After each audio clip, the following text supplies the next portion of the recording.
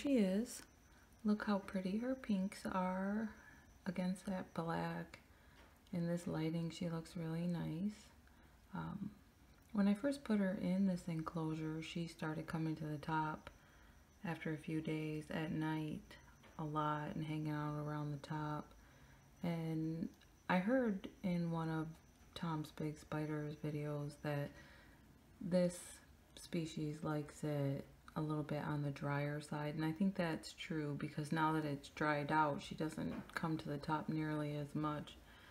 Now she likes to hang out underneath the dried rose, and she has a lot of little tunnels dug between the skull to and from, and she goes back and forth, but mainly she's right underneath that dried rose. She loves it.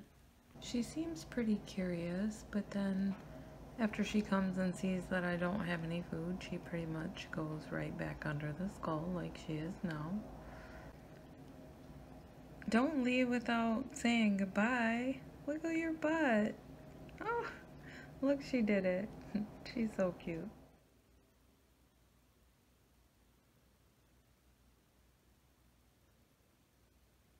I think for the rest of this video, I'm going to show some clips of me trying to feed her. Well, I successfully fed her, but the filming did not go so well. I think it's not quite as easy as some of these professionals make it seem. Let's have a look.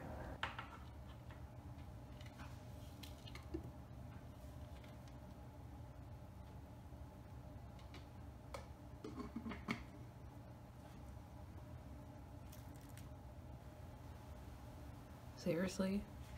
Is that all we get? A little roe shake? Yep, guys, that's all we get.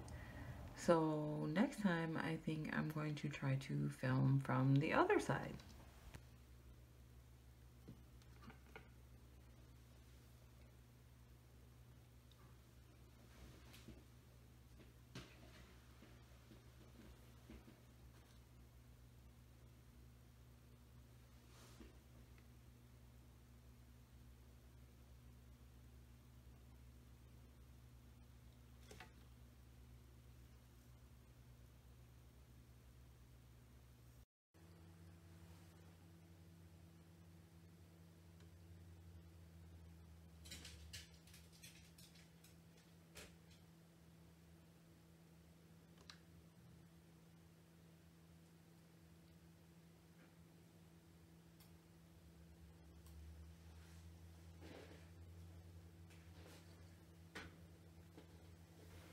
No, Mr. Cricket, you go back over there.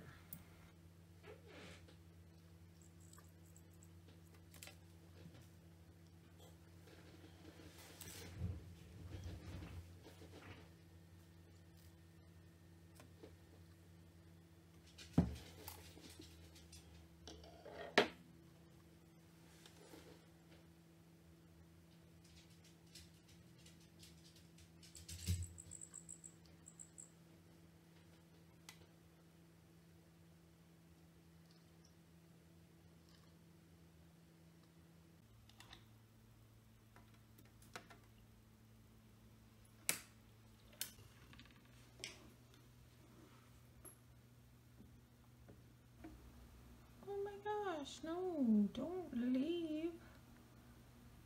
Where are you going? Come back.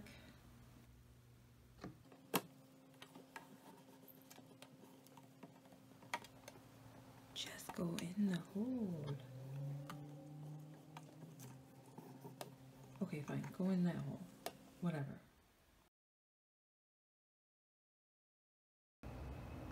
Okay, so I'm trying to get a little bit smarter here. I'm learning along the way. I decided to get something that does not move quite as fast as those freaking crickets.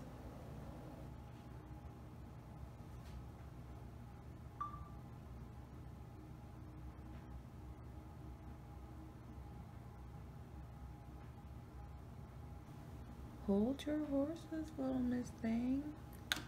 Come back here. I have something for you. I know you're hungry.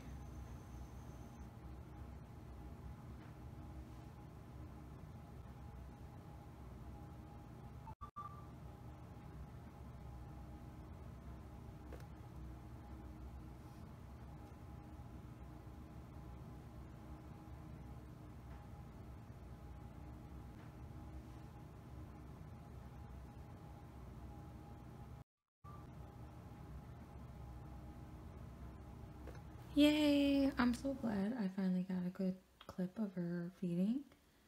But I have a little bit of a confession to make. I am addicted officially. And I'm up to 7 tarantulas now. So make sure that you come back soon to check out my videos about the new ones.